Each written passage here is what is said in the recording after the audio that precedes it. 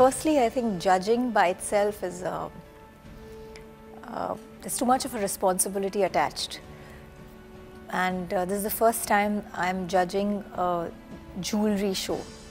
Apparently from 35 cities, there's so many jewelers who have competed and sent their best jewelry.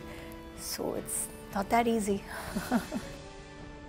I think the quality, the appeal, aesthetically, the look, the overall appearance, I think is what matters. I can't get into the details of, the cutting and the size and the shape and the color, because I'm not a jeweler. I would probably judge from the way I would like to wear a piece. So if I really liked something and I feel like buying it, that is a number one for me.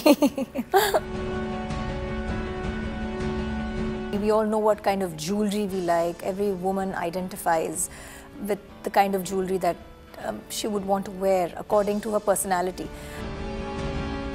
I think this particular awards gives you a platform where the woman also knows the people behind the making of that particular set or that creation that has appealed to her. I consider myself really privileged and honored to be given, to be able to judge something like this.